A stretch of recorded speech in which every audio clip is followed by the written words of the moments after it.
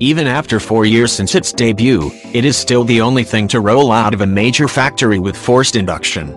Co-developed by Kawasaki's motorcycle and aerospace division, this world's only supercharged hypersports motorcycle now gets a more powerful 998cc motor, thanks to a new air filter, intake chamber and spark plugs.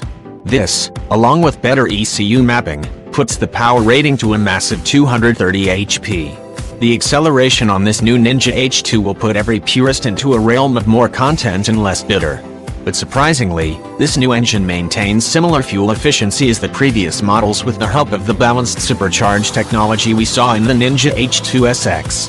Variable intake vanes and all to alter the airflow into the supercharger. It is also 6.6 pounds less than the previous H2/H2R engine. The transmission has a 6-speed dog ring system found on MotoGP bikes with a quick shifter. The updated model will feature an assistant slipper clutch that allows the clutch lever to be lighter and assist in downshifting and preventing wheel lock.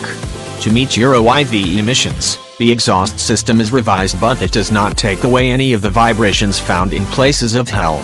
Pricing and availability of the 2019 Ninja H2 and H2 Carbon will be out soon. The previous model would have cost you $28,000 for the standard H2, while the H2 Carbon would come with a $31,000 price tag. The 2019 Ninja H2 is available in mirror-coated Spark Black, while the 2019 Ninja H2 Carbon is offered in mirror-coated matte Spark Black Golden Blazed Green with its clear-coated raw carbon fiber fairing on display.